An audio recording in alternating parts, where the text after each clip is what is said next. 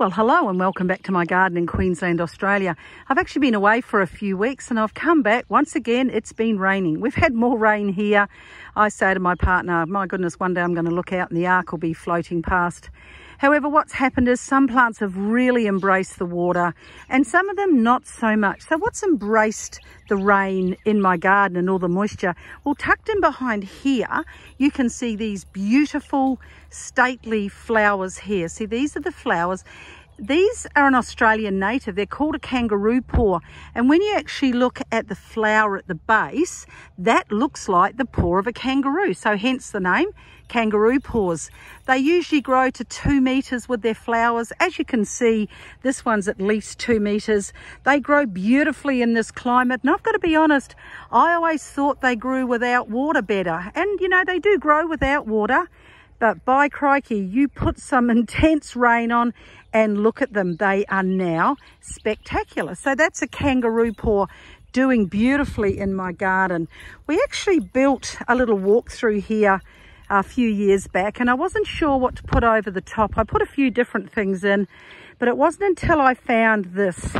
Now, this is a mandevilla and one of the instructions was it likes water, and being in a subtropical climate, we don't actually get a massive amount of rain here.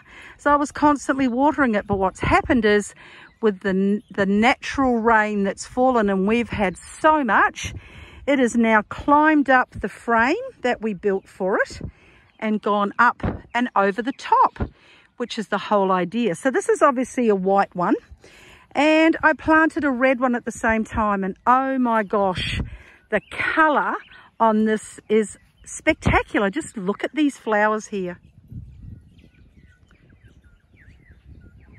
Superb. That one too, it hasn't grown as fast as the white one, but the white one did go in a bit earlier. Up and over, and we'll soon cover this walkway. And the last one to go in was this one down here. This has only been in a few short months, obviously pink. So the idea, of course, up and over the frame and across the wire at the top. How fabulous is that? So mandevillas absolutely love a lot of water. That's something I've realized. So other plants, our natives absolutely adore it. We have another climber through here.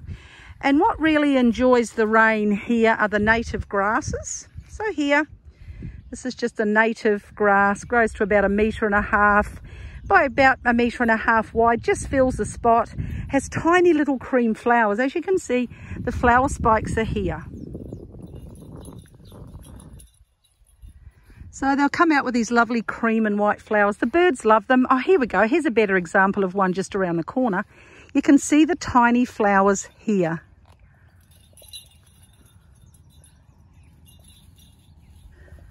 Just loving all the rain that we've had.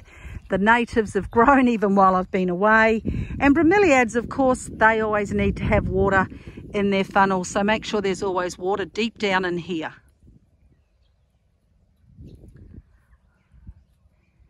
So since I've been away, an amazing change in my garden, but always a change for the better. Loving my garden at this time of year and really loving the rain that we've had. And I've just got to say, I have not watered this garden for 12 months. Just about unheard of. However, that's the plus side, I suppose, to having too much rain. You don't have to water. That's my dog Joey. He's deaf. He's an Australian red cattle dog. He's beautiful, isn't he? He's only 7 months old and quite a joy to have around. So in my garden, wandering around, temperatures are getting hot, 35 expected today, and that's why the air conditioning is on inside. So no matter where you are in this world, enjoy your garden. You know what? It's the cheapest form of therapy once you have a garden. Well, that's what I say anyway. And I'll see you soon on my gardening channel from beautiful Queensland in Australia.